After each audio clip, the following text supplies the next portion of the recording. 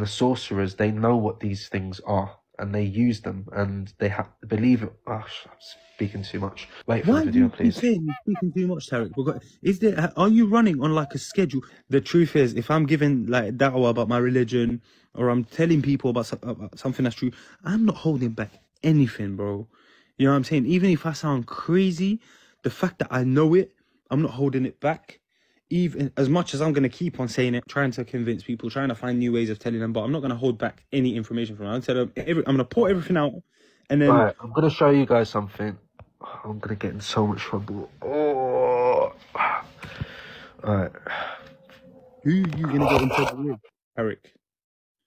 Show you the truth about emojis, right? But the sooner we know, the better. You sound like what them conspiracy theorists talk about Americans holding back information because they're worried about the public panicking. Everybody here wants to know the secrets about the emojis. So, okay, I'm going to explain something about this. So these were symbols in the Quran when there's a ayat that says when the truth came to them, they threw the books behind their backs, and they followed what the devils have taught them. And the children of Israel, what their belief was, especially after Shaitan, he showed them that, look, Suleiman kept these books under his throne. So they had this belief that Suleiman used devils to basically do his bidding. And we know that Suleiman never disbelieved. The Quran clears up exactly.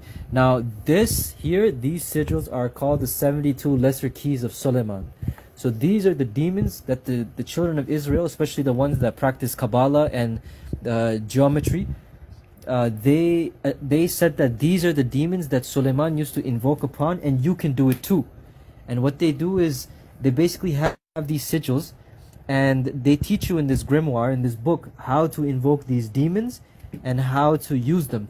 And one of them was called Asmodeus, and this is in their folklore. And there's also the mention of Baal, which is Baal, which is in the Quran. And Allah even says you invoke Baal. Well, Now the thing about amulets, guys, is within amulets you have to do inscriptions. For example, if you try to go get a tawiz, you have to do some sort of inscription.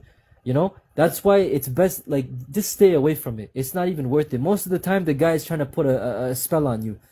Okay, the thing about sigils is sigils can also be hidden, and this is why many of the times we see amulets and they say, oh, it's only Quran, and you look at it, it looks like Quran, but then they hide little things in there from the shayateen.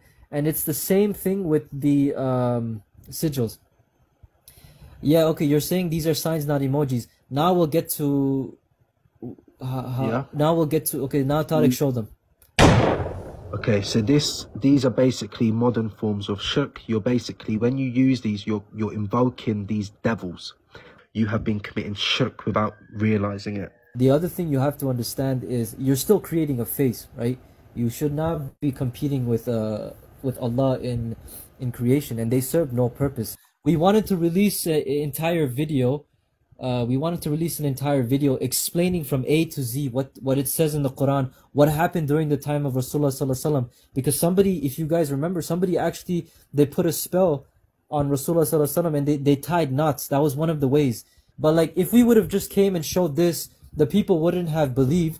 But if we explained it from the Quran and using the false gods mentioned in the Quran, then the people would have understood. Yeah, you're right, Akhi. You're right. I agree with you. This information should have been bought out. But guys, just be careful. And here's another thing. There are actually, there are actually witches that use the emojis for their magic.